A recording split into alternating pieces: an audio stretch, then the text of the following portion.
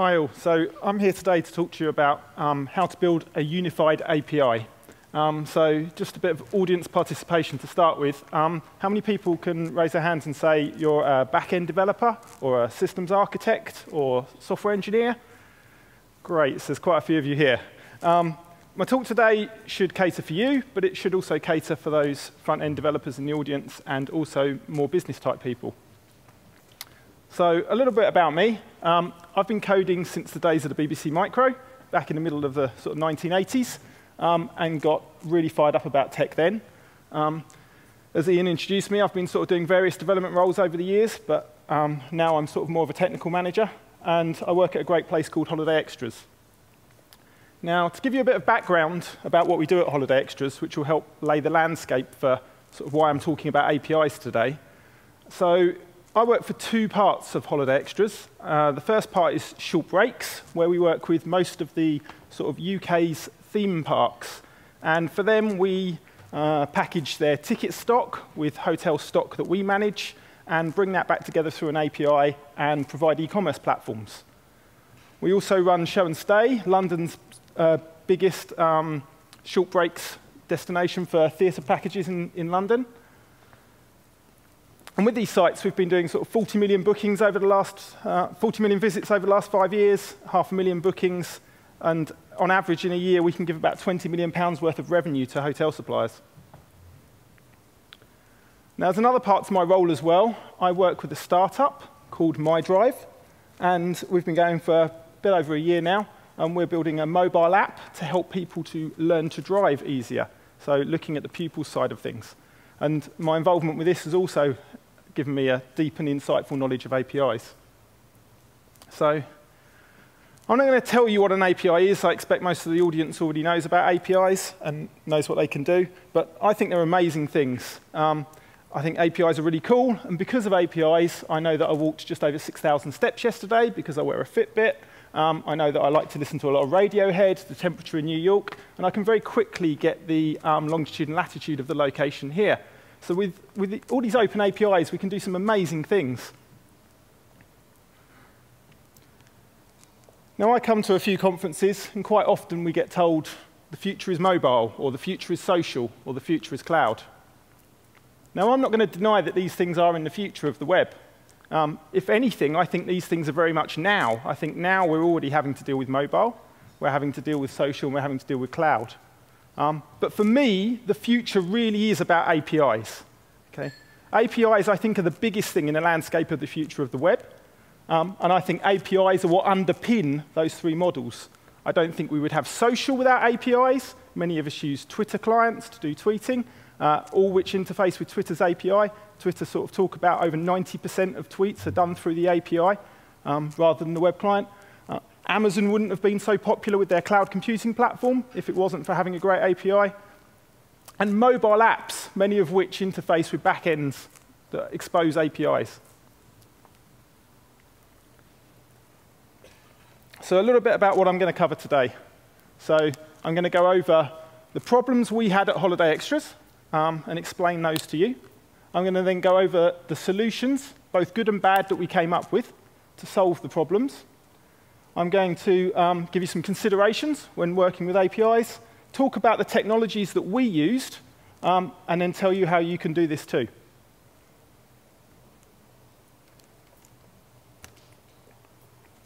So I'm going to start with the problem. We had a number of problems at Holiday Extras, going back about 7 years. We had quite a large web dev stack that worked in a very sort of traditional way, lots of PHP, no APIs at the time. And a new problem that came along is that we needed to deal with multiple sources of data. So the easiest way for me to explain this is we had our own back-end reservation system. We pulled this stock into our application layer, and then we presented it out to the web. But we were being approached by many of our suppliers to interface directly with their systems. So we had our own stock, and now they wanted us to go and talk to their own systems. And this was a real problem for us. To explain this in a bit more context, Google have had this same problem. So if you type in a search for a film or an actor or an actress or a country into Google, on the left-hand side here, you'd get the normal natural listings. And then on the right-hand side, you get the Google knowledge base. And if you look carefully, you can see that the Google Knowledge Base, when I type in a film, sources information from IMDb, Rotten Tomatoes, Wikipedia. And Google have documented about their knowledge graph. They've explained that they interface with all these partners like the CIA World Factbook and Wikipedia to source this information. So they're consuming many different sources of data, consuming many people's, other people's APIs and presenting it back out through their own.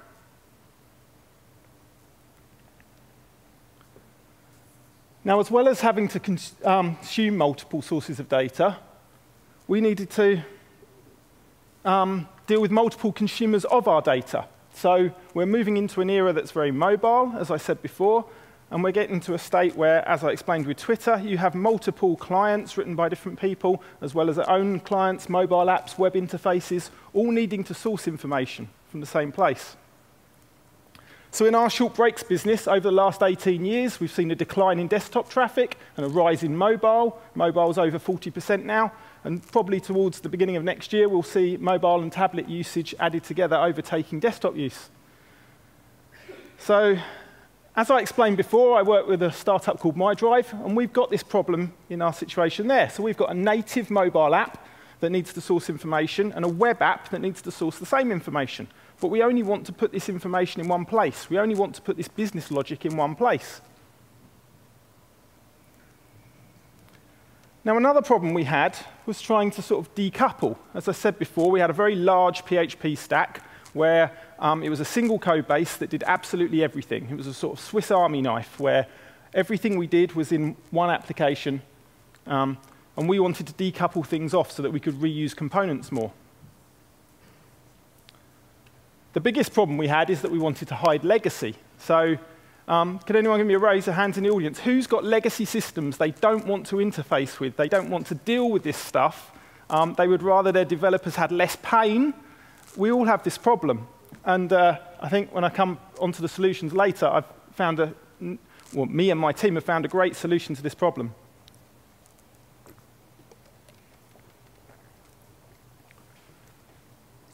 Speed. So over the talks in the last couple of days, a lot of people would have talked to you about speed.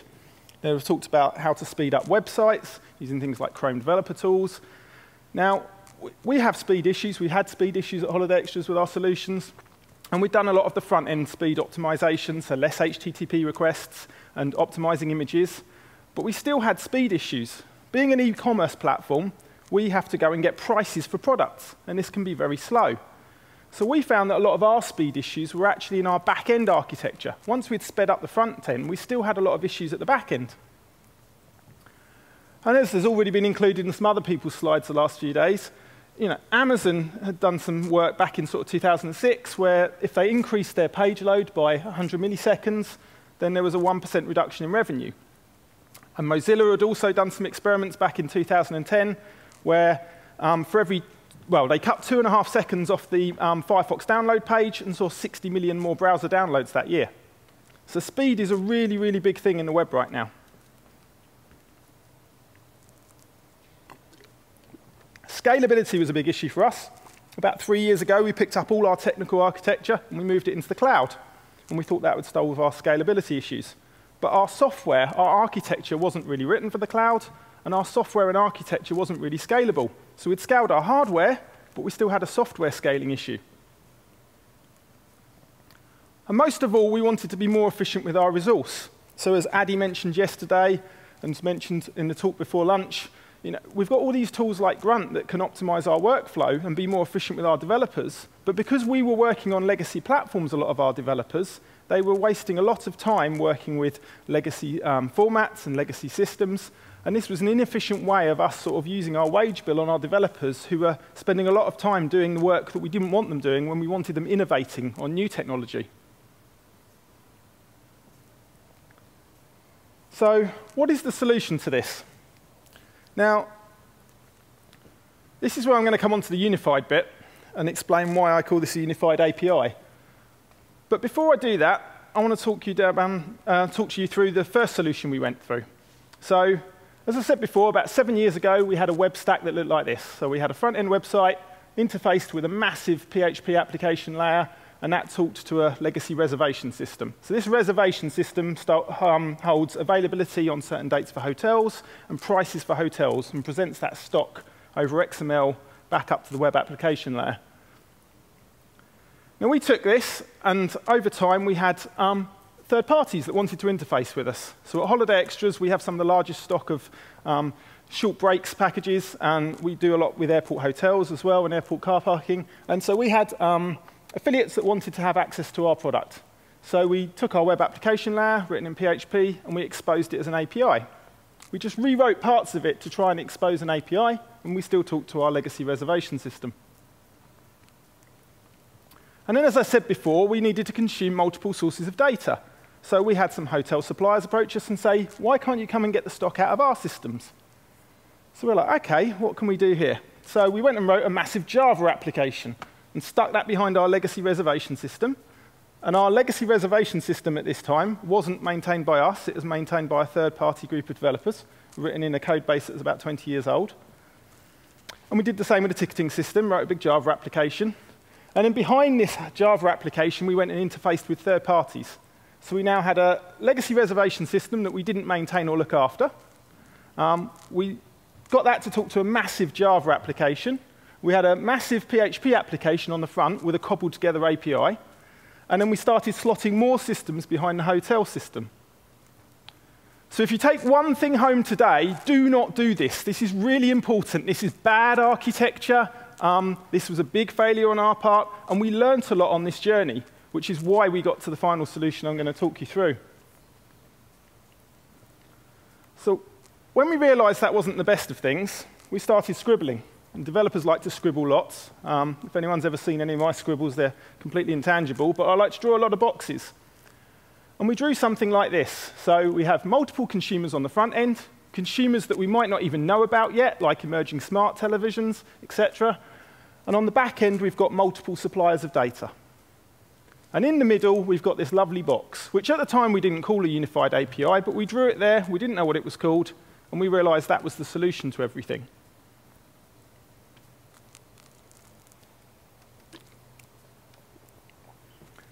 Now, as we went through building this unified API, there's many components to the solution. And the first one I want to talk to you about is how we used it as a proxy.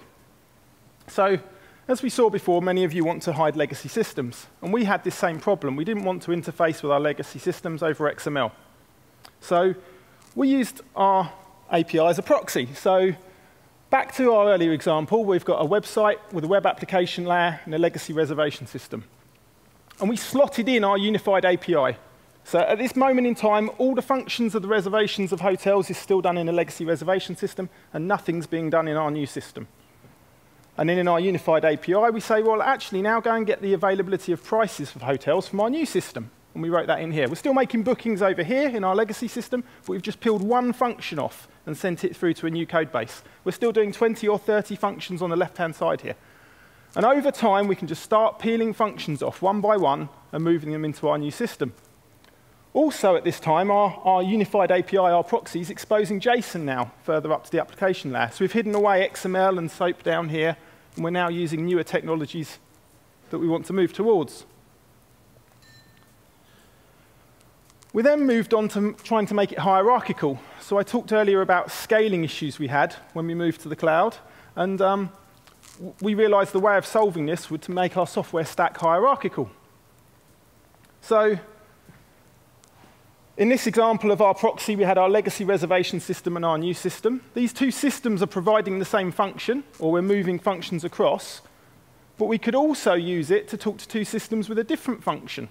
So any of you familiar with sort of relational databases, you might go into one table, get some information, and then join it to another table. Well, we were doing that sort of MySQL join in our unified API. So I could come in, I could get some hotel product with the prices out of our product API. I could then join the product that came back to our content API and present information about those hotels. And then I can mash that all together in our unified API and push it back up the stack. So that's great. And now my product API becomes a unified API. This becomes a proxy. And proxies to hotels and tickets and transport APIs. And then I can go one step further and I can now put our legacy reservation system and our new system and any possible affiliates that want to present hotel stock to us further down. So each one of these layers is just another unified API written in whatever language is appropriate, and hierarchically I can stack these systems. Now around this time, I was lucky enough to meet a guy called Fred George, who talks a lot about microservices architecture. Now he's got some great ideas on this, and presents about the concept of building lots of small systems that do a single function. So we move away from our traditional enterprise architecture, a Swiss Army knife that does everything with a million-line code base, and we move to writing tens or 20s or hundreds of systems that have about 1,000 lines of code in or less. So we only write a single system to perform a single function. Now we liked this idea, this was a great idea, but we thought that this microservices architecture was a bit disorganized. We couldn't see how we could get the systems to talk to one another. So we merged a lot of Fred George's ideas on microservices architecture with our own hierarchical architecture views, and ended up with a diagram a bit like this.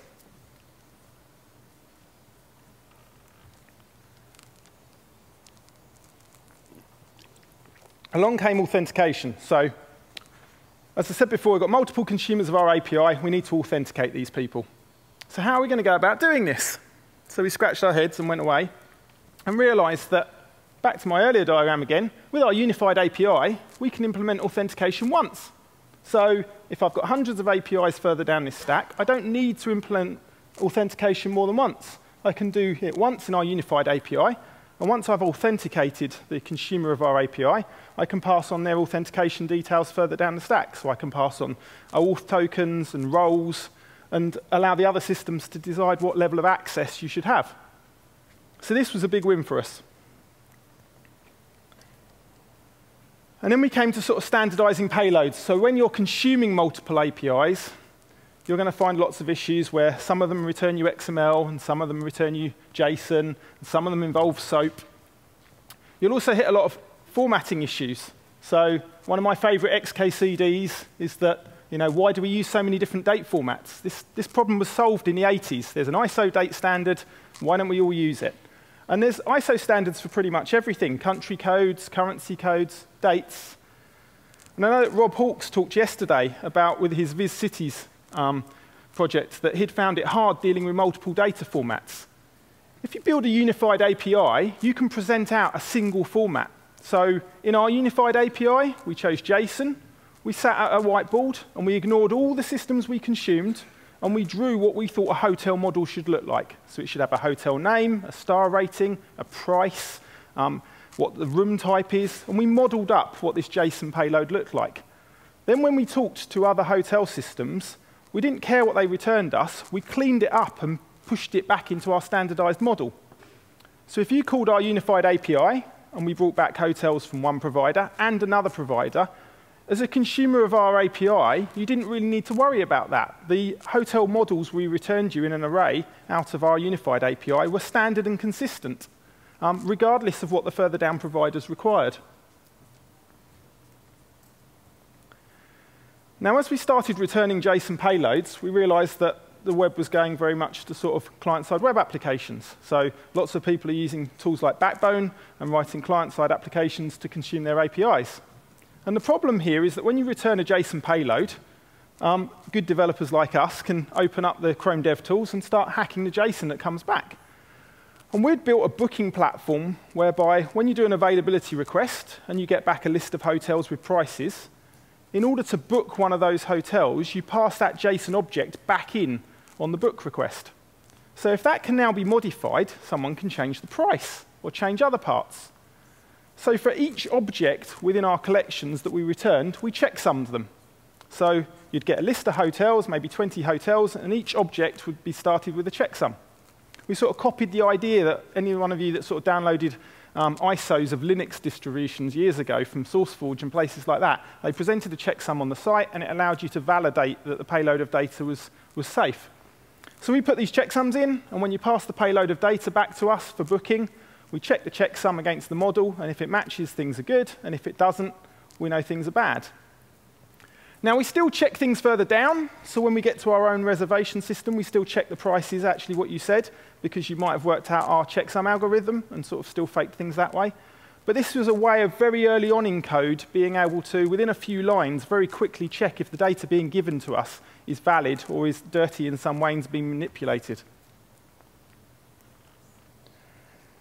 Now, the biggest win for us with building a unified API was dealing with our speed issues. So we knew that we could do this with caching and asynchronous requests, but we had to sort of think about how we were going to go and do this.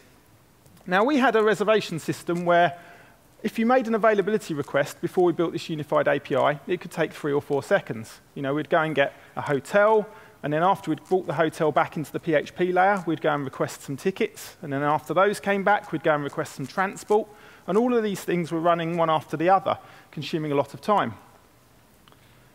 So we started doing our requests asynchronously. When we hit our unified API and said, I want a short break to Legoland in the UK, we would go and get some hotels, we would go and get the ticket prices simultaneously, go and get transport, food, you know, the possibilities are endless. And instead of a request like this traditionally taking sort of 3.7 seconds, we were now down to it being as slow as the slowest provider of stock, which in this case is 1.2 seconds from the hotels. So I've axed 60% of my load time from getting product availability data just by asynchronously running my requests. You know, the savings there are far bigger than any savings we could possibly have made on the front end. But that still wasn't good enough for us. So 1.2 seconds is still too slow. It's too slow to return product to the customer. So we cached.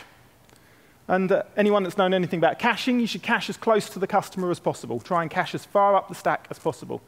So the first thing we did is we built a cache on the front of our unified API. So when you come in and you say, I want a hotel for next Saturday and Legoland tickets, we take the JSON request you make, we hash it up, we go into Redis, and we see if it's in there, and if it's not, then we go and make the individual requests. Once all of that comes back, just before we return the payload out the door, we stick it in a Redis cache. When the second customer comes in and asks for exactly the same request, we hit our Redis cache, 0.04 seconds. 0.04 seconds to return a payload of data back out of our API, from 1.2 before and 3.7 before that.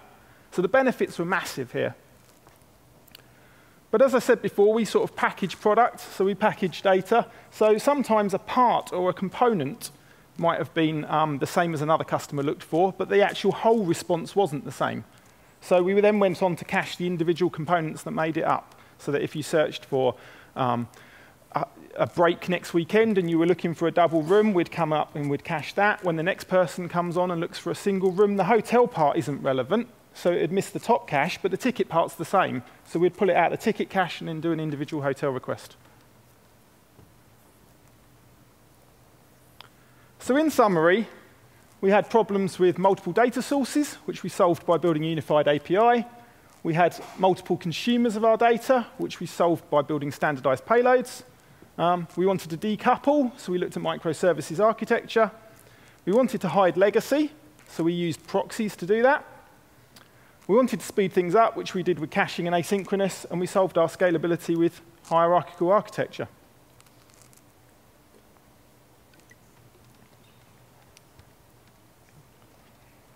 Now, those were our solutions, but while we were building that, there were some considerations that came along. So if you're going to build an API, there's a real big question about whether it should be open or commercial. So there's many open APIs out there, like the Yahoo API and the Google APIs, and they have large user bases and make those companies well-known and popular.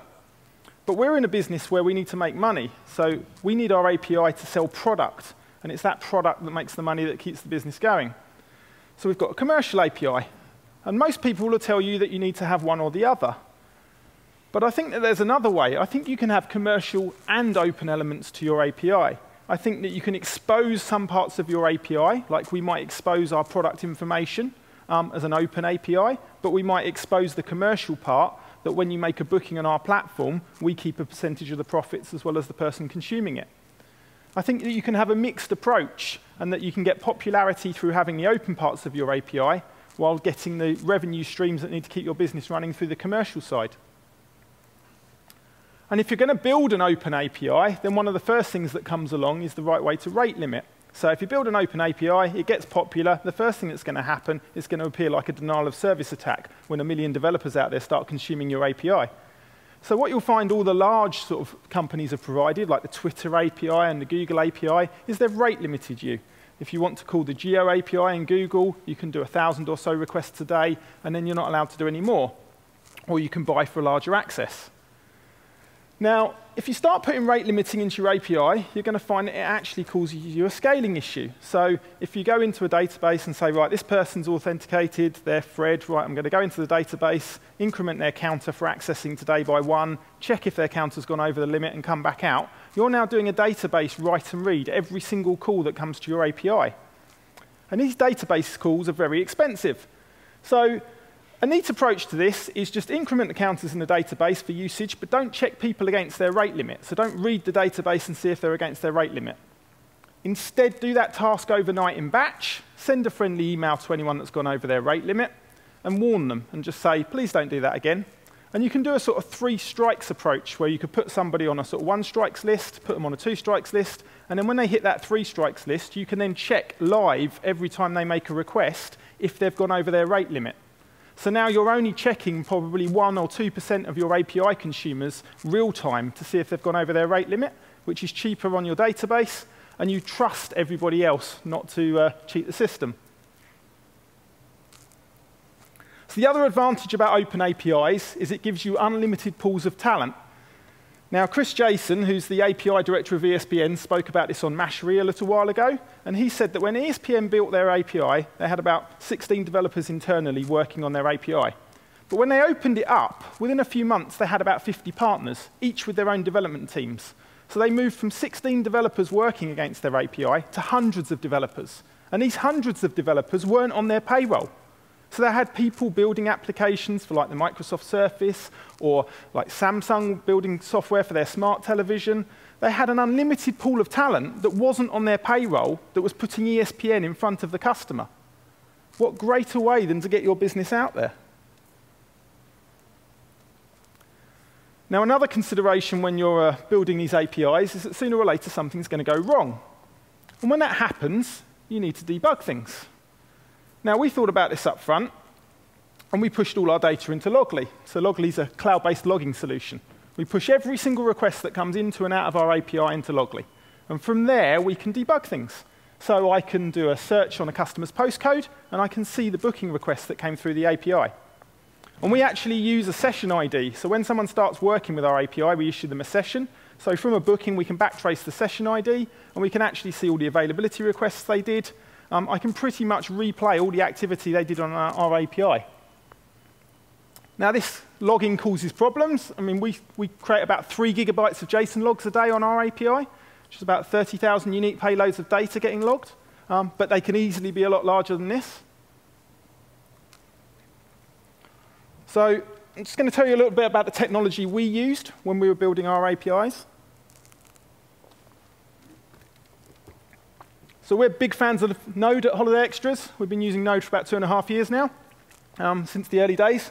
Node.js is awesome for building these unified APIs. The asynchronous nature, the callback nature of JavaScript is just perfect for this stuff.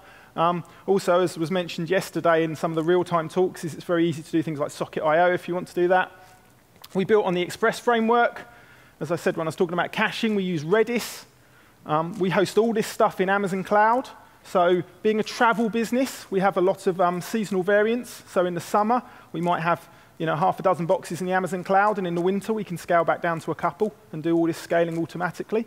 You can also do the same in daytime and overnight as we get time zone variances. And we use Loggly for our cloud-based logging.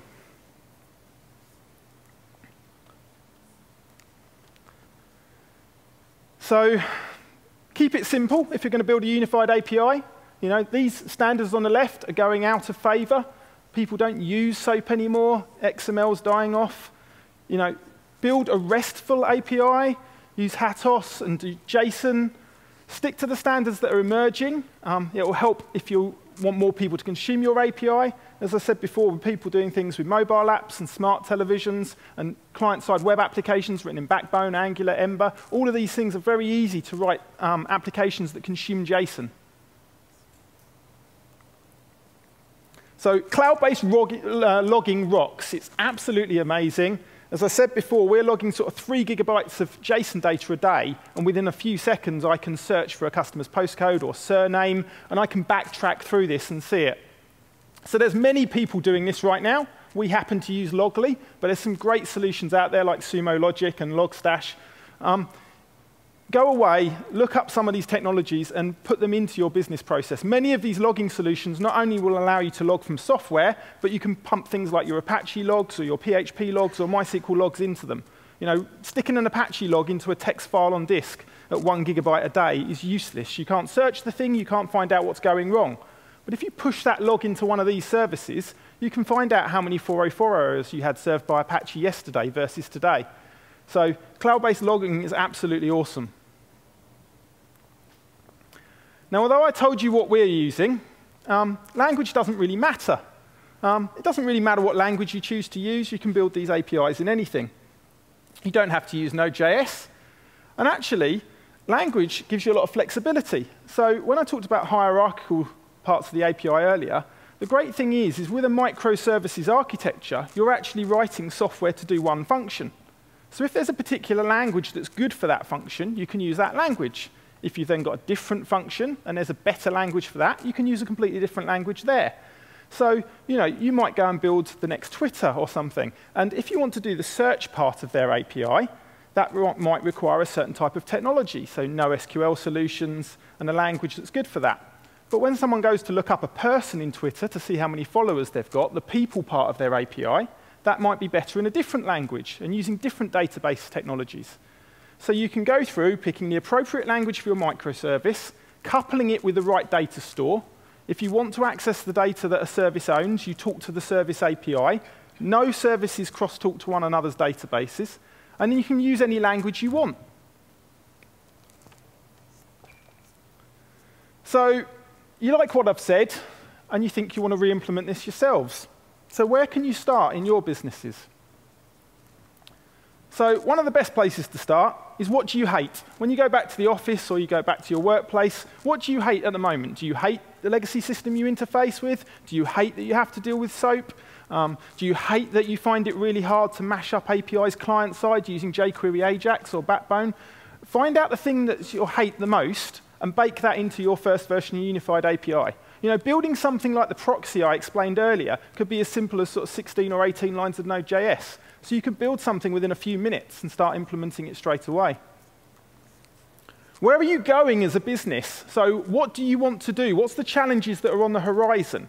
And could this sort of technology and this sort of architecture allow you to solve those? Think about which public APIs you can leverage. So as I said before, there's, you know, if you're going to do something in the geo space, talk to Twitter's Geo API. If you want to pull in the weather, so in our MyDrive application, we display the weather to both the mobile app and to the website. And instead of getting our mobile app to talk to Yahoo's weather API and then getting our website to, we've actually talked to our Unified API, which talks to Yahoo's weather API. So the big advantage here is that if we move away from Yahoo's weather API, we can just do it in our Unified API. We don't need to update our mobile app. We don't need to roll a new version of the mobile app. You know, we've decoupled all our consumers by hiding it all behind our proxied Unified API.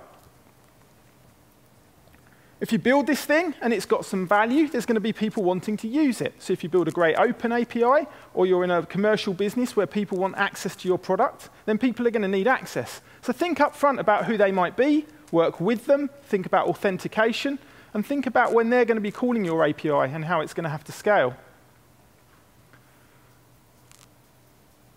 Good documentation. So there's a great Pusher blog post that I'll share afterwards that talks about getting the developer experience right.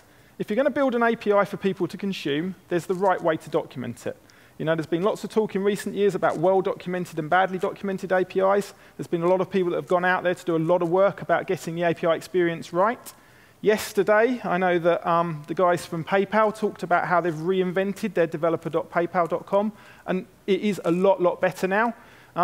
Us developers like good documentation. We like to be able to download code examples and be able to get something consuming an API instantly. So if you plan on exposing your API, bake in good documentation. So that just leaves me with some takeaways for you. Consume your own APIs, so eat your own dog food. I love the fact that GitHub uses GitHub to build GitHub. You know, Atlassian used Jira to build Jira, and there's many more examples of this. In Eamon's talk first thing this morning, he said talk about solving problems that you have. So build APIs for your internal team to consume. Build APIs that you want to use, and then worry about other people using them later.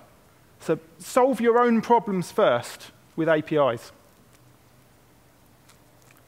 And then Steve Yegge, this is a great quote from him, that you wouldn't really think of an online bookstore needs to be an extensible, programmable platform, would you? And yet Amazon went on to build the sort of cloud computing that is AWS. So this comes from Steve's Google platform rant that he posted in 2011, where he talked about sort of spending 6 years at Amazon and then 6 years at Google, and he compared the experience at them both. And in that, he talks about a time where the top guys at Amazon came down one day and said, what we're going to do is each individual team is going to expose what they do via an API. The only way teams are going to interact is by APIs. You can only talk by APIs. You'll expose documentation about your APIs, and that's the way all the sub-teams in Amazon need to work. Now go and make it happen. And this actually happened. This happened back in the sort of mid-2000s, and Amazon went and did that. So now when you've got a developer community at Amazon that are consuming the IT services that are being provided by the IT department, and they're exposing those via an API, it's very, very easy for Amazon just to switch that externally facing, and hey presto, we've got cloud computing. So I believe the future of web apps is unified APIs. I believe that if you architect and code a really well-written API, that it can take your business to the next level. I believe it's the underpinning for everything in the web. It's the underpinning for where we're going with mobile, social, and cloud. And that's the end of my talk. So we're hiring at the moment. Also, my speaker notes will be up in a few minutes on bit.ly/unified API, as well as all my footnotes from my talk. If you have any questions, then hook me up on Twitter. And thank you very much for listening.